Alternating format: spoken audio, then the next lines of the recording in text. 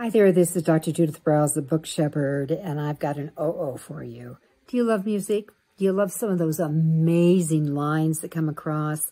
The limericks, those lyrics that just would be the perfect fit to use in your book. Well, that would be cool. But unless you have written permission, the authority to use them, don't. It's that clear, that simple.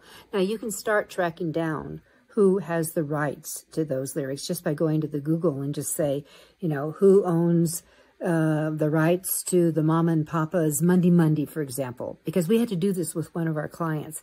And we found somebody, I think it was in Kansas, that had the rights. Well, we wrote to this person and said, introduced the author. This is how they wanted to use the limericks in the book.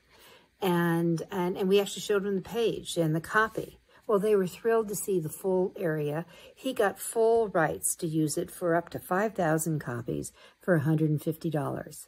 And then we noted, because they said, and you need to put on your copyright page this language that gives you permission to do that.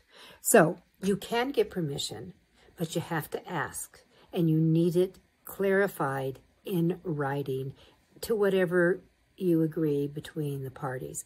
Otherwise, don't go there. You're going to get in trouble.